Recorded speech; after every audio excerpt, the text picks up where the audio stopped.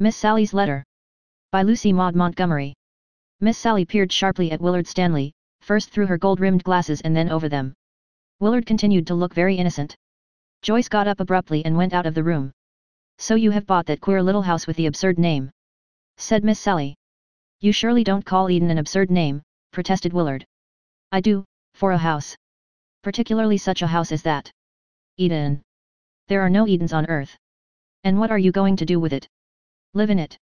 Alone?" Miss Sally looked at him suspiciously. "No, the truth is, Miss Sally, I am hoping to be married in the fall and I want to fix up Eden for my bride." "Oh."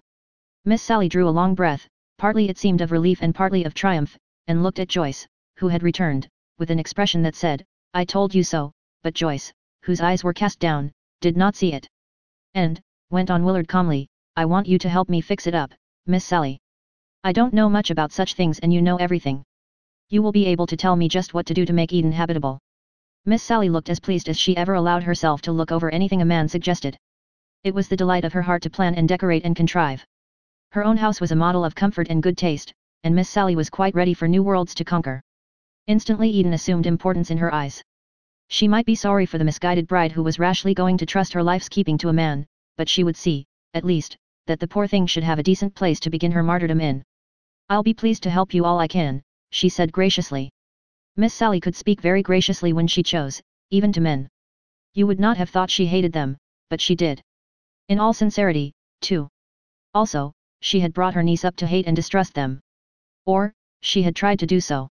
But at times Miss Sally was troubled with an uncomfortable suspicion that Joyce did not hate and distrust men quite as thoroughly as she ought. The suspicion had recurred several times this summer since Willard Stanley had come to take charge of the biological station at the harbor. Miss Sally did not distrust Willard on his own account. She merely distrusted him on principle and on Joyce's account. Nevertheless, she was rather nice to him. Miss Sally, dear, trim, dainty Miss Sally, with her snow-white curls and her big girlish black eyes, couldn't help being nice, even to a man. Willard had come a great deal to Miss Sally's. If it were Joyce he were after, Miss Sally blocked his schemes with much enjoyment. He never saw Joyce alone, that Miss Sally knew of, at least, and he did not make much apparent headway. But now all danger was removed, Miss Sally thought. He was going to be married to somebody else, and Joyce was safe. "Thank you," said Willard. "I'll come up tomorrow afternoon, and you and I will take a prowl about Eden and see what must be done." "I'm ever so much obliged, Miss Sally." "I wonder who he is going to marry," said Miss Sally, careless of grammar, after he had gone. Poor girl. "I don't see why you should pity her," said Joyce, not looking up from her embroidery. There was just the merest tremor in her voice. Miss Sally looked at her sharply.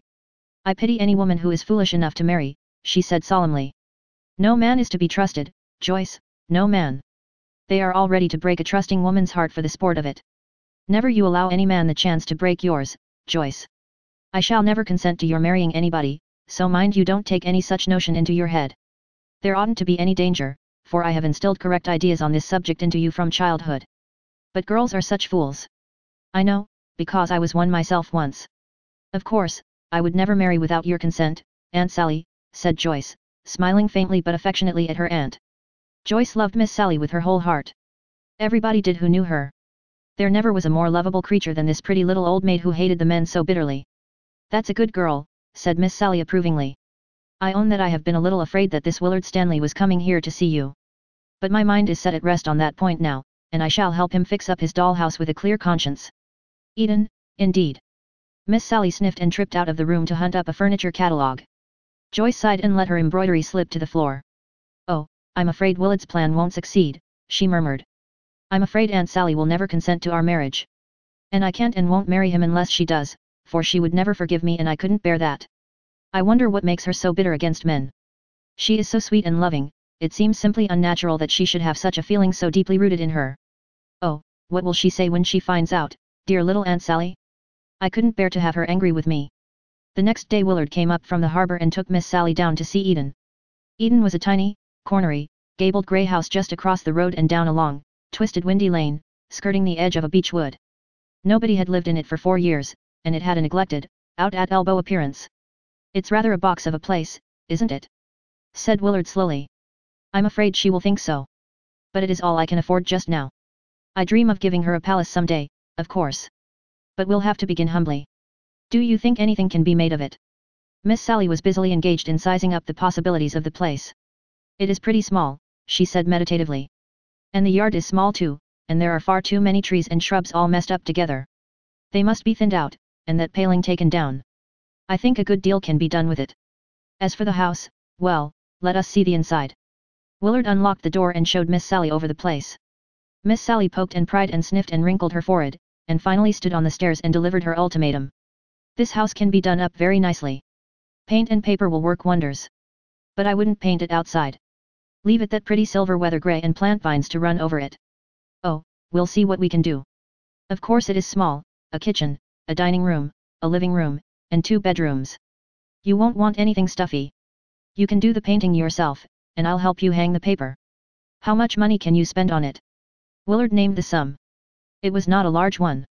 But I think it will do, mused Miss Sally. We'll make it do. There's such satisfaction getting as much as you possibly can out of $1, and twice as much as anybody else would get. I enjoy that sort of thing. This will be a game, and we'll play it with a right good will. But I do wish you would give the place a sensible name. I think Eden is the most appropriate name in the world, laughed Willard. It will be Eden for me when she comes. I suppose you tell her all that and she believes it, said Miss Sally sarcastically.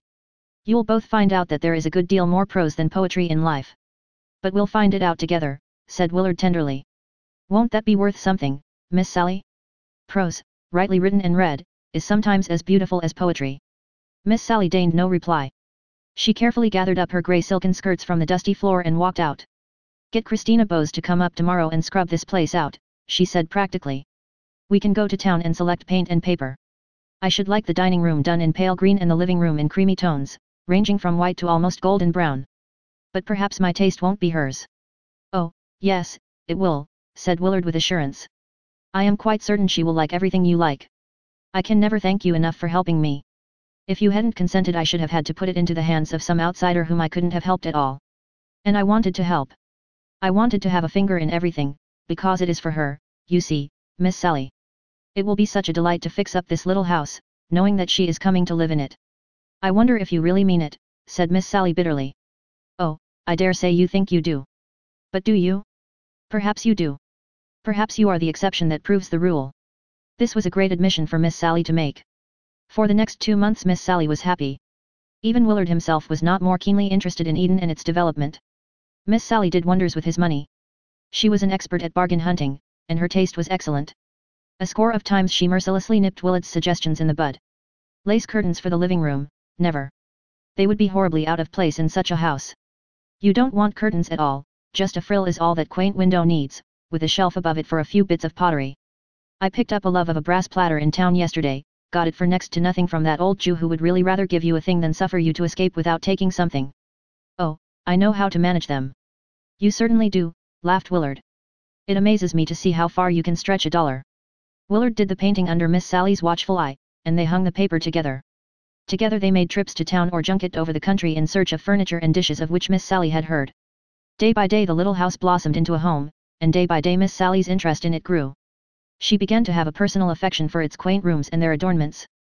Moreover, in spite of herself, she felt a growing interest in Willard's bride.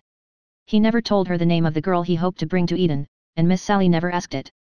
But he talked of her a great deal, in a shy, reverent, tender way. He certainly seems to be very much in love with her, Miss Sally told Joyce one evening when she returned from Eden. I would believe in him if it were possible for me to believe in a man. Anyway, she will have a dear little home. I've almost come to love that Eden house. Why don't you come down and see it, Joyce? Oh, I'll come someday, I hope, said Joyce lightly. I think I'd rather not see it until it is finished. Willard is a nice boy, said Miss Sally suddenly. I don't think I ever did him justice before. The finer qualities of his character come out in these simple, homely little doings and tasks. He is certainly very thoughtful and kind. Oh, I suppose he'll make a good husband, as husbands go. But he doesn't know the first thing about managing. If his wife isn't a good manager, I don't know what they'll do. And perhaps she won't like the way we've done up Eden. Willard says she will, of course, because he thinks her perfection. But she may have dreadful taste and want the lace curtains and that nightmare of a pink rug Willard admired, and I dare say she'd rather have a new flaunting set of china with rosebuds on it than that dear old dull blue I picked up for a mere song down at the Aldenbury auction. I stood in the rain for 2 mortal hours to make sure of it, and it was really worth all that Willard has spent on the dining room put together. It will break my heart if she sets to work altering Eden. It's simply perfect as it is. Though I suppose I shouldn't say it. In another week Eden was finished. Miss Sally stood in the tiny hall and looked about her. Well, it is done, she said with a sigh. I'm sorry. I have enjoyed fixing it up tremendously, and now I feel that my occupation is gone. I hope you are satisfied, Willard. Satisfied is too mild a word, Miss Sally. I am delighted. I knew you could accomplish wonders, but I never hoped for this. Eden is a dream, the dearest, quaintest, sweetest little home that ever waited for a bride. When I bring her here, oh, Miss Sally, do you know what that thought means to me? Miss Sally looked curiously at the young man. His face was flushed and his voice trembled a little. There was a faraway shining look in his eyes as if he saw a vision. I hope you and she will be happy, said Miss Sally slowly. When will she be coming, Willard? The flush went out of Willard's face, leaving it pale and determined. That is for her, and you, to say, he answered steadily. Me? Exclaimed Miss Sally. What have I to do with it? A great deal, for unless you consent she will never come here at all. Willard Stanley, said Miss Sally, with ominous calm, who is the girl you mean to marry? The girl I hope to marry is Joyce, Miss Sally. Wait, don't say anything till you hear me out. He came close to her and caught her hands in a boyish grip. Joyce and I have loved each other ever since we met. But we despaired of winning your consent, and Joyce will not marry me without it. I thought if I could get you to help me fix up my little home that you might get so interested in it, and so well acquainted with me, that you would trust me with Joyce. Please do, Miss Sally. I love her so truly and I know I can make her happy. If you don't, Eden shall never have a mistress. I'll shut it up, just as it is, and leave it sacred to the dead hope of a bride that will never come to it. Oh, you wouldn't, protested Miss Sally. It would be a shame, such a dear little house, and after all the trouble I've taken. But you have tricked me, oh, you men couldn't be straightforward in anything. Wasn't it a fair device for a desperate lover, Miss Sally? Interrupted Willard. Oh, you mustn't hold spite because of it, dear, and you will give me Joyce, won't you? Because if you don't, I really will shut up Eden forever. Miss Sally looked wistfully around her. Through the open door on her left she saw the little living room with its quaint, comfortable furniture, its dainty pictures and adornments. Through the front door she saw the trim, velvet-swarded little lawn. Upstairs were 2 white rooms that only wanted a woman's living presence to make them jewels. And the kitchen on which she had expended so much thought and ingenuity, the kitchen furnished to the last detail, even to the kindling in the range and the match Willard had laid ready to light it. It gave Miss Sally a pang to think of that altar fire never being lighted. It was really the thought of the kitchen that finished Miss Sally. You've tricked me, she said again reproachfully. You've tricked me into loving this house so much that I cannot bear the thought of it never living. You'll have to have Joyce, I suppose. And I believe I'm glad that it isn't a stranger who is to be the mistress of Eden. Joyce won't hanker after pink rugs and lace curtains. And her taste in china is the same as mine. In one way it's a great relief to my mind. But it's a fearful risk, a fearful risk. To think that you may make my dear child miserable. You know you don't think that I will, Miss Sally. I'm not really such a bad fellow, now, am I? You are a man, and I have no confidence whatever in men, declared Miss Sally, wiping some very real tears from her eyes with a very unreal sort of handkerchief, one of the cobwebby affairs of lace her daintiness demanded. Miss Sally, why have you such a rooted distrust of men? Demanded Willard curiously. Somehow, it seems so foreign to your character. I suppose you think I am a perfect crank, said Miss Sally, sighing. Well, I'll tell you why I don't trust men. I have a very good reason for it. A man broke my heart and embittered my life. I've never spoken about it to a living soul, but if you want to hear about it, you shall. Miss Sally sat down on the second step of the stairs and tucked her wet handkerchief away. She clasped her slender white hands over her knee. In spite of her silvery hair and the little lines on her face she looked girlish and youthful. There was a pink flush on her cheeks, and her big black eyes sparkled with the anger her memories aroused in her. I was a young girl of 20 when I met him, she said, and I was just as foolish as all young girls are, foolish and romantic and sentimental. He was very handsome and I thought him, but there, I won't go into that. It vexes me to recall my folly. But I loved him, yes, I did, with all my heart, with all there was of me to love. He made me love him.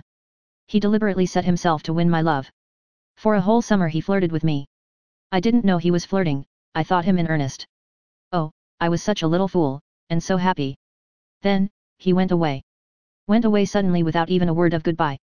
But he had been summoned home by his father's serious illness, and I thought he would write, I waited, I hoped. I never heard from him, never saw him again. He had tired of his plaything and flung it aside. That is all, concluded Miss Sally passionately. I never trusted any man again. When my sister died and gave me her baby, I determined to bring the dear child up safely, training her to avoid the danger I had fallen into. Well, I failed. But perhaps it will be all right, perhaps there are some men who are true, though Stephen Merritt was false. Stephen, who? Demanded Willard abruptly. Miss Sally colored. I didn't mean to tell you his name, she said, getting up. It was a slip of the tongue. Never mind, forget it in him. He was not worthy of remembrance, and yet I do remember him. I can't forget him, and I hate him all the more for it, for having entered so deeply into my life that I could not cast him out when I knew him unworthy. It is humiliating. There, let us lock up Eden and go home. I suppose you are dying to see Joyce and tell her your precious plot has succeeded. Willard did not appear to be at all impatient. He had relapsed into a brown study, during which he let Miss Sally lock up the house. Then he walked silently home with her. Miss Sally was silent too. Perhaps she was repenting her confidence, or perhaps she was thinking of her false lover. There was a pathetic droop to her lips, and her black eyes were sad and dreamy. Miss Sally, said Willard at last, as they neared her house, had Stephen Merritt any sisters? Miss Sally threw him a puzzled glance. He had one, Jean Merritt, whom I disliked and who disliked me, she said crisply. I don't want to talk of her, she was the only woman I ever hated. I never met any of the other members of his family, his home was in a distant part of the state. Willard stayed with Joyce so brief a time that Miss Sally viewed his departure with suspicion. This was not very lover-like conduct. I dare say he's like all the rest, when his aim is attained the prize loses its value, reflected Miss Sally pessimistically. Poor Joyce, poor child. But there isn't a single inharmonious thing in his house, that is one comfort. I'm so thankful I didn't let Willard buy those brocade chairs he wanted. They would have given Joyce the nightmare. Meanwhile, Willard rushed down to the biological station and from there drove furiously to the station to catch the evening express. He did not return until 3 days later, when he appeared at Miss Sally's, dusty and triumphant. Joyce is out, said Miss Sally. I'm glad of it, said Willard recklessly. It's you I want to see, Miss Sally. I have something to show you. I've been all the way home to get it. From his pocketbook Willard drew something folded and creased and yellow that looked like a letter. He opened it carefully and, holding it in his fingers, looked over it at Miss Sally. My grandmother's maiden name was Jean Merritt, he said deliberately, and Stephen Merritt was my great-uncle. I never saw him, he died when I was a child, but I've heard my father speak of him often. Miss Sally turned very pale. She passed her cobwebby handkerchief across her lips and her hand trembled. Willard went on. My uncle never married. He and his sister Jean lived together until her late marriage. I was not very fond of my grandmother. She was a selfish, domineering woman, very unlike the grandmother of tradition. When she died everything she possessed came to me, as my father, her only child, was then dead. In looking over a box of old papers I found a letter, an old love letter. I read it with some interest, wondering whose it could be and how it came among grandmother's private letters. It was signed Stephen, so that I guessed my great-uncle had been the writer, but I had no idea who the Sally was to whom it was written, until the other day. Then I knew it was you, and I went home to bring you your letter, the letter you should have received long ago. Why you did not receive it I cannot explain. I fear that my grandmother must have been to blame for that, she must have intercepted and kept the letter in order to part her brother and you. In so far as I can I wish to repair the wrong she has done you. I know it can never be repaired, but at least I think this letter will take the bitterness out of the memory of your lover. He dropped the letter in Miss Sally's lap and went away. Pale, Miss Sally picked it up and read it. It was from Stephen Merritt to dearest Sally, and contained a frank, manly avowal of love. Would she be his wife? If she would, let her write and tell him so. But if she did not and could not love him, let her silence reveal the bitter fact, he would wish to spare her the pain of putting her refusal into words, and if she did not write he would understand that she was not for him. When Willard and Joyce came back into the twilight room they found Miss Sally still sitting by the table, her head leaning pensively on her hand. She had been crying, the cobwebby handkerchief lay beside her, wrecked and ruined forever, but she looked very happy. I wonder if you know what you have done for me, she said to Willard. But no, you can't know, you can't realize it fully. It means everything to me. You have taken away my humiliation and restored to me my pride of womanhood. He really loved me, he was not false, he was what I believed him to be. Nothing else matters to me at all now. Oh, I am very happy, but it would never have been if I had not consented to give you Joyce. She rose and took their hands in hers, joining them. God bless you, dears, she said softly. I believe you will be happy and that your love for each other will always be true and faithful and tender. Willard, I give you my dear child in perfect trust and confidence. With her yellowed love letter clasped to her heart, and a raptured shining in her eyes, Miss Sally went out of the room.